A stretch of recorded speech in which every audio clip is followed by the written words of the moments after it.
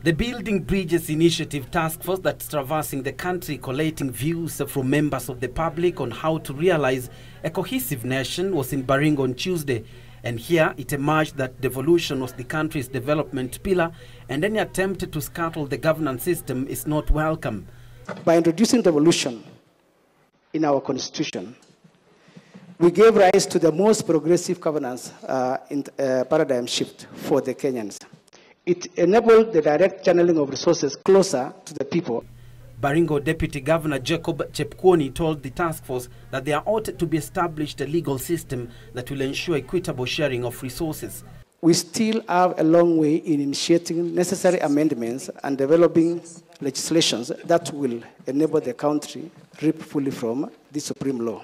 In Nairobi, the Kenya Young Parliamentarians Association says youth in the country, who form the bigger chunk of the populace, have over the years suffered marginalization under successive administration, and it was time to turn around the status by making them an integral part of government. The young person must feel that Kenya is theirs, that they have a stake in this country, that they're on the negotiating table. Because as I always say, if you're not on the negotiating table, you're on the menu. Young people have been on the menu for far too long. That is the first point.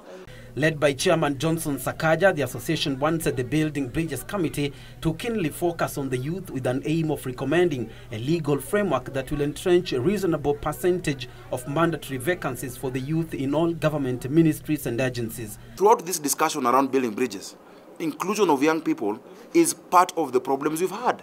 The reason why it is very easy to get a young person in Bomet or in Kiharu or where to go to the streets or in Nairobi is because they feel disenfranchised and disengaged.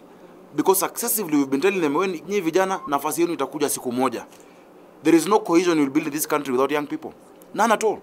The Building Bridges Task Force has got until June this year to wind up its work and present its findings and recommendations to handshake architects President Uhuru Kenyatta and opposition leader Raila Odinga.